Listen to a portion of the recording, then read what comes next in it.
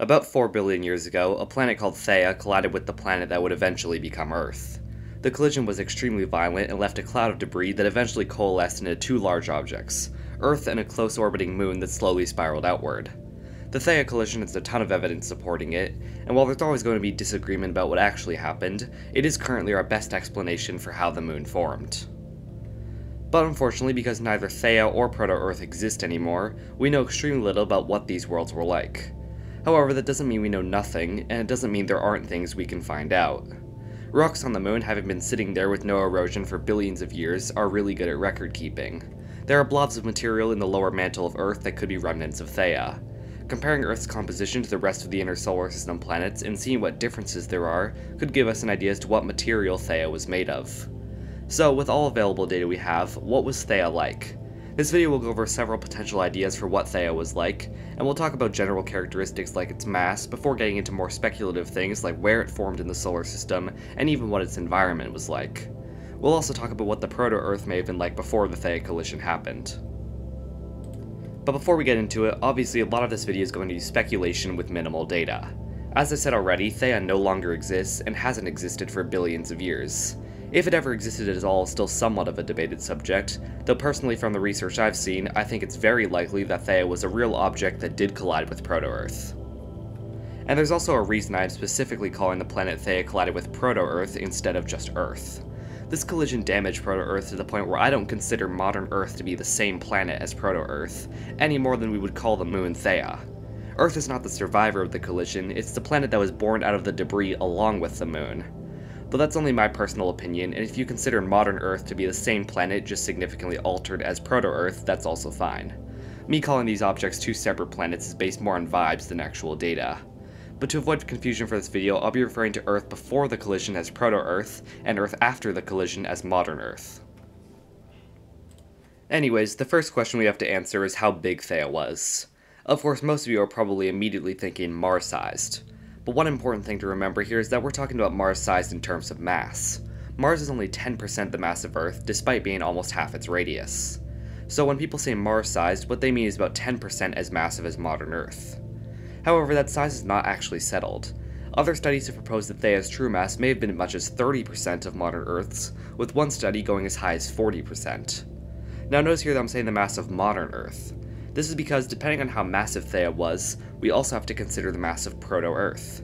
The paper that proposes the 40% mass for Theia also gives Proto-Earth a mass of just 62% of modern Earth, less massive than Venus.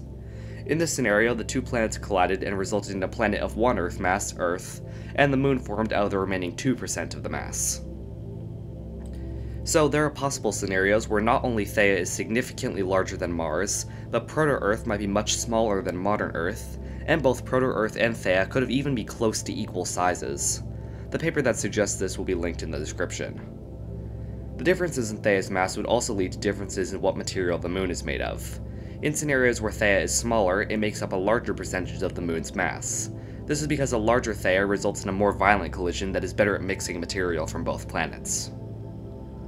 So, Theia being Mars-sized, while a pretty good guess, is not actually confirmed, and there is the possibility that it was much bigger, as much as 30 to 40% the mass of Earth, though that's not confirmed either. Clearly we have a problem here. If we can't even reliably determine Theia's true mass, then how could we possibly go about finding out other things about it? Well, there are some things we might be able to determine even with uncertainties in Theia's true size. One of which is what the collision between Theia and Proto-Earth was actually like. It was originally thought that Theia hit Proto-Earth with a glancing blow, only barely grazing it, and the moon formed out of mostly Theian material.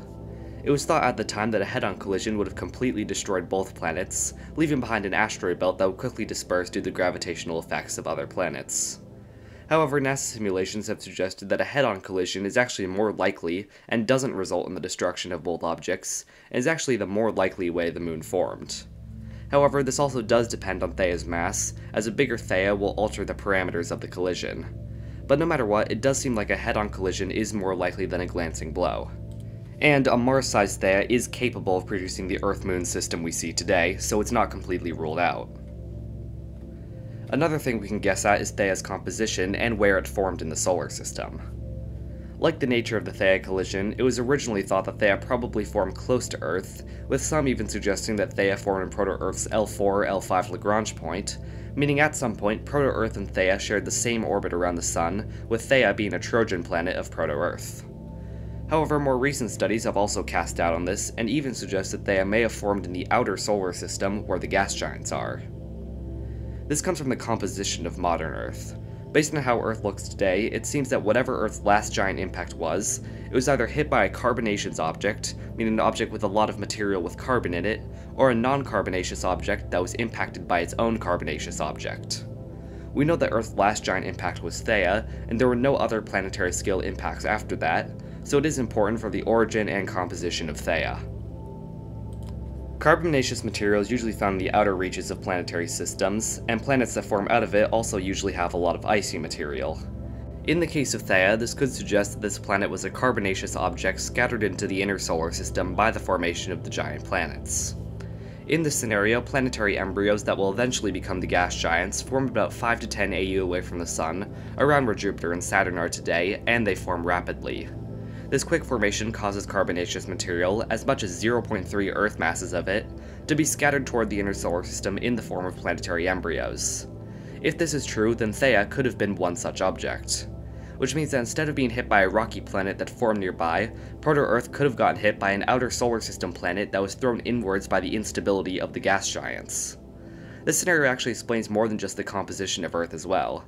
Carbonaceous material being scattered into the inner solar system by the gas giants not only lines up with the estimated time period of the formation of the Moon, but also lines up with when we expect giant planet instability to have occurred once the Sun protoplanetary disk dissipated. It can also explain the mass ratio between Earth and Mars and the orbital distribution of asteroids. But Theia being a carbonaceous object isn't the only explanation. It's also possible that Theia was a non-carbonaceous object that was hit by its own carbonaceous object. Ironically, if this is true, Theia experienced its own giant impact before going on to impact Proto-Earth. Though do keep in mind that none of this is confirmed yet, and while there does seem to be a good amount of evidence in its favor, there are still many other plausible scenarios. So we've gone over Theia's size, with it ranging from around the mass of Mars to maybe even close to half the mass of modern Earth. We've gone over its potential formation history and composition, with Theia being an outer solar system object scattered inward being a decently plausible scenario, though not the only one, before experiencing a head-on collision with Proto-Earth. But what was Theia's environment like? If you could stand on Theia before the collision that destroyed it happened, what would it be like? Well, answering that might be simpler than you think. Obviously, we have no idea what Theia's exact environment was like. There's no real way to find actual evidence of it either, because Theia's environment would not significantly alter its collision with Earth.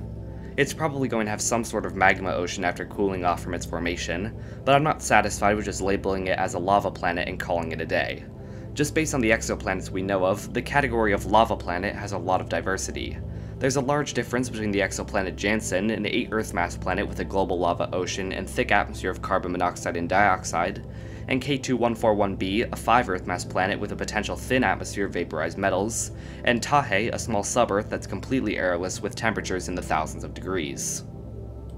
Also, Theia might not have even been a lava planet. If the collision happened fairly late, then maybe it had time to cool down from its formation.